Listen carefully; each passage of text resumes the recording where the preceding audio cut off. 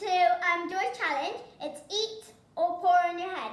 So my mum is going to help me and choose all the ingredients whilst I'm blindfolded, and I have to say if I want to eat it or if I want it to be poured on my head. Well, I don't want to pour it on your head. Do I actually, if you say pour on your head, I pour on your head? Yes. Yes, you do.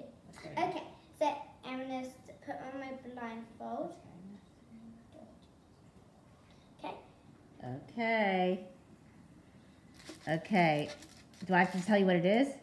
No. Okay. Okay. Okay. Hang on. Wait, let me find a good one. Oh my gosh. Okay. Okay. So you got to decide to eat it or pour it on your head. Okay. What are you going to do? Eat it. You sure? Okay. Oh my God, really? Okay, fine, pour it on my head, Okay. I think that was probably better to see.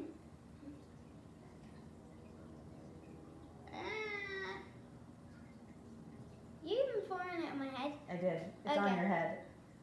What is it? It's grass! Good that you eat it. But try and make food. Okay. Actually, no, just... Yeah. Okay.